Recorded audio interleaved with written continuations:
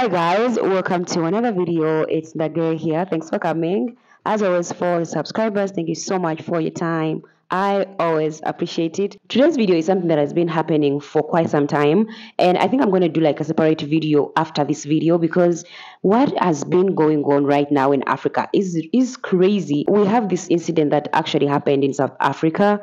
First it was the 𝗙𝗶𝗿𝗀𝗃 situation, and then now we have the farmer situation where two Black South African women were, taken down by these farmers. Hi, I'm South African. Of course I care more about Miss South Africa pageant and representation than I do when a white farmer murders two black women and feeds them to the pigs. I become real silent when those things happen. The story is insane.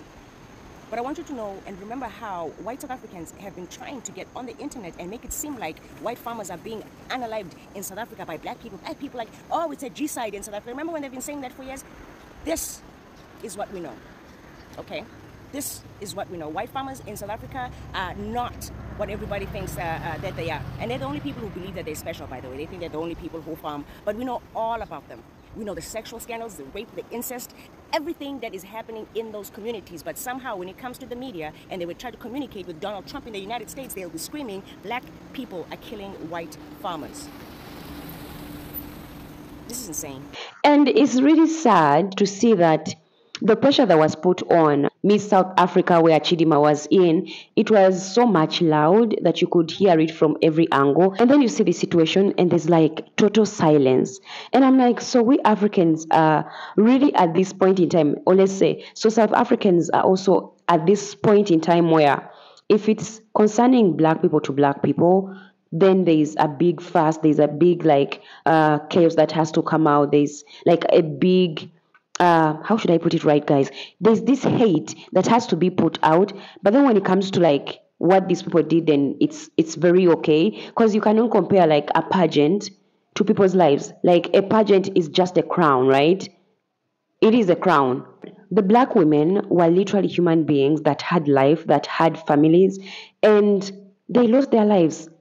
And they were taken by this group of farmers, these groups of people, white South African. And not to generalize that they are all evil, but like it did come from them and they did it to black women, black South Africans. There's a lot of people that are calling out us as a people on how we African people treat foreigners in Africa. I mean, guys, I've experienced it like firsthand because I go to different places in my country. I like to go to nice places.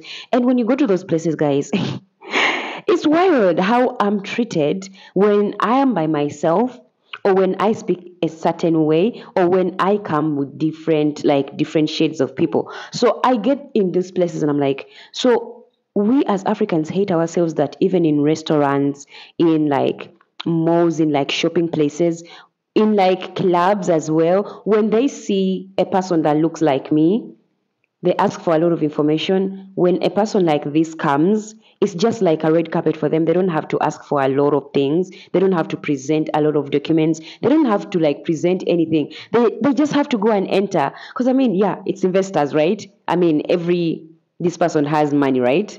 So I'm like, why can't we reach a point where we can see ourselves as equal to these groups of people and have some bit of respect to ourselves? And this is not even about hate, really. I don't know why people come and say that I talk about hate. And I'm like, really, am I talking about hate, or I'm talking about things that literally happened from a specific group of people towards a specific group of people? Because if I'm creating hate, I'm just coming and saying things that didn't happen. But these things happen and we experience them. Even a person like Majimbo, who is like really like now a celebrity, who also came out and she was like, the way we African people treat other groups of people in our countries of Africa is ridiculously crazy, and we need to get away from that mindset. Africans in Africa, you treat white people better than you do Africans, and you need to stop that shit. It is such a disgusting behavior. I hate the special treatment white people get in Africa. Like literally, us kissers, the lot of you. I remember this one time in Cape Town, I wanted to like get a table at a restaurant, and my friend was like, oh, remember to use your white voice so that they don't tell you that the place is booked out. Sorry, I have been to places at the club. Literally, there's a line of black people, Africans. A white person pops up. They're let into the club. Literally, it happens all the time. At restaurants, they're given the first tables. Like, Africans are more kind, more welcoming, more understanding when it comes to them. And it's not just even white people, anyone who's not African, but especially white people. Are they God? I'm so confused. So many of you are traumatized from colonization. Stop it! And this is why I love how Malema really stands on and pushes the example of Nigerians, because like Nigerians are so bold, and that's why the world really don't like them. I've talked about this a lot of times, like Nigerians are seen and given a bad name because they are the only group of people in Africa that really stand up for themselves, that want good things and actually go for them, that are not afraid to speak their mind. Most of us in other African countries don't have that. I mean, if you come to East Africa, we are people pleasers, which is crazy. Like, it's not helping us in any way. And then when it comes with colonization and then the mental colonization as well, and then you look into the education where we are taught to be like servants, we are taught to be like less than, we are taught to be inferior. It gets worse. It gets worse. So Nigeria is really the biggest example I can really give. And that's why Malema really comes out strong for them and says that we other African people should learn from these people. They don't take like things lightly. If you do something to a Nigerian, they're going to come to you like, what are you talking about? What do you mean? And this is what this guy had to say. One thing I like about Nigerians is not about these things that you accuse them about. A Nigerian man, if he comes in here and speak, you won't doubt that this man has got confidence. So white people refer to them as being rude. That's why in Nigeria you don't find a lot of white people. Because when you speak to them and they don't hear properly, yes, what do you mean by that? What do you mean? And then you think he's fighting. Like, no, he wants to understand what he's not fighting. But they taught you that if you don't hear, sorry, sir, can you repeat that? So they enjoy that. They enjoy this submissive attitude of a black man because to them you are boys and girls. They don't enjoy a person who speaks standing firm, looking right into their eyes and unshaken. That's what we should be. We must be, and that thing comes out of liberating the mind. But if the mind becomes permanent weapon at the disposal of the oppressor, you will never do anything. You will continue to think less of yourself. You ought to liberate yourself. You cannot be EFF and still be sheepish.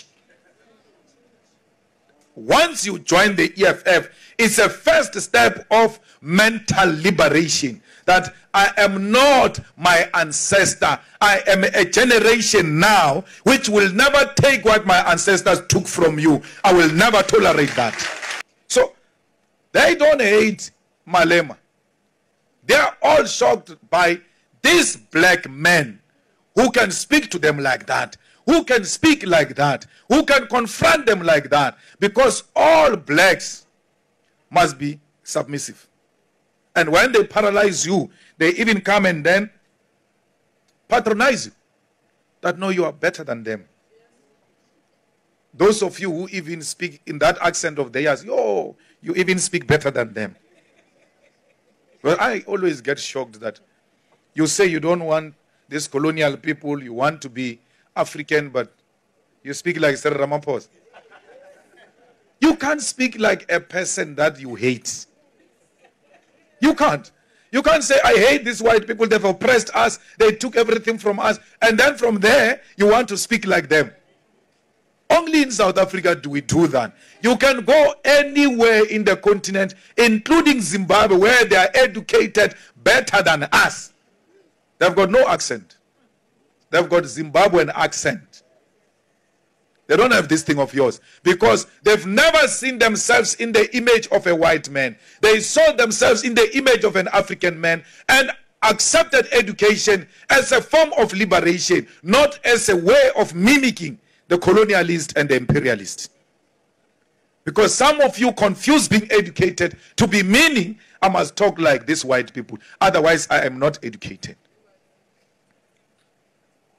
So, when we speak about a liberated man, it's a man who knows who she is and who he is.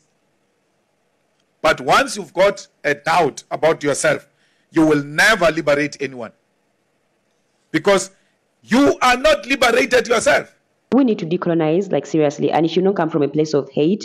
I think decolonization is just really understanding the history that really happened and also getting to know what needs to be done to change what maybe happened in the past to make it better. So when I say that we Africans need to love ourselves, it's not to hate other groups of people. It's literally to believe in ourselves that we are better as well.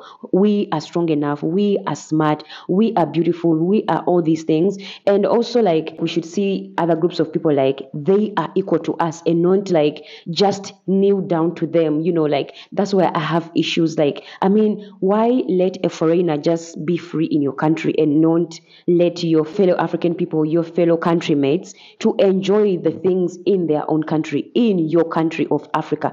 That's where I'm like, we need a lot of growth as a people. And I mean, I don't even know how it's going to happen, but like, it starts with everyone. It should be a collective thing. It really should. Just like we saw how South Africa was so much hateful towards 𝗙𝗶𝗿𝗀 in the pageant of Miss South Africa. But then when it came to the lives of the black women that were taken down by a white South African and literally fed, like the bodies were fed to the pigs, people are quiet. I saw the comments on most of the videos about this situation. And there's no noise. Like, people are saying, oh, the police is involved, so it's fine. The government is going to take care of it. But when it came to 𝗙𝗶𝗿𝗀, a black woman contesting in South Africa where there is majority of black people, shoots. If it meant like getting on the street and really taking down lives, it would. It reached at a point where it had to even involve like this nation to like attack themselves through apps like boat. That's wild. That's really wild, and it shows where we stand as a people. We always misplace our anger to the wrong places, to the wrong situations. And I'm like, are we really okay? Like, I always ask ourselves, I always ask you guys, do we Africans eat the same food? Do we eat the same food that is from the ground? Are we a people that were created by a same creator? Like, do we really feed on the same things that other people feed on? Because the way we act towards ourselves, the hate we have towards ourselves is insane. It's insane, and I just can't stand it. I really can't stand it. But yeah, guys, that is it for me in the video. Let me know what you think about this. Do you think Malema and what, you know, the people were saying in the video makes sense? I mean, I think it does. We need to love ourselves. We need to love ourselves. Guys, that is it. Thanks for watching. Don't forget to like, subscribe, hit the notification bell. I'm always posting. Yeah, thanks for the super chats and the members. I will see you in the next video. Bye.